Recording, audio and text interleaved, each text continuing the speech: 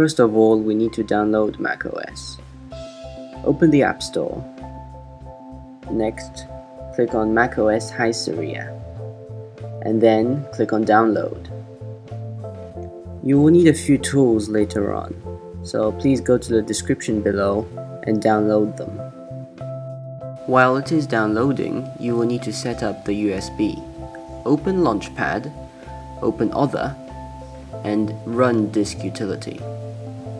Next, select your USB, and then erase it.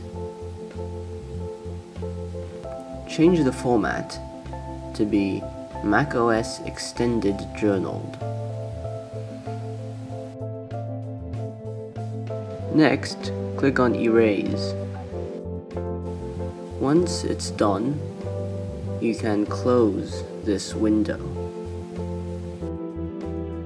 Once macOS has finished downloading, this will be on your screen. Minimize it. One of the tools you will have downloaded is UniBeast. Open it. And continue until you see this screen.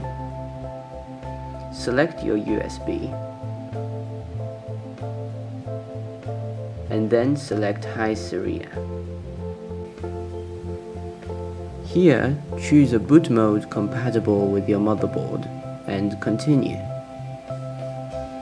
Do the same here. Make sure everything is correct and continue. The install should take 10 to 20 minutes. If there are any problems, please comment below.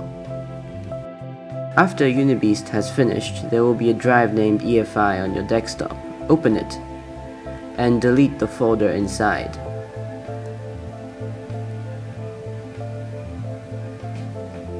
Next, extract the file I will provide below, and then put it in the drive. Please check the description for some important info about this step. Now your work with the USB is done, so the next step is to change your BIOS settings. The settings you need to change are in the description. Also, I will make a part 2 for this video that covers installation, so don't forget to turn on notifications.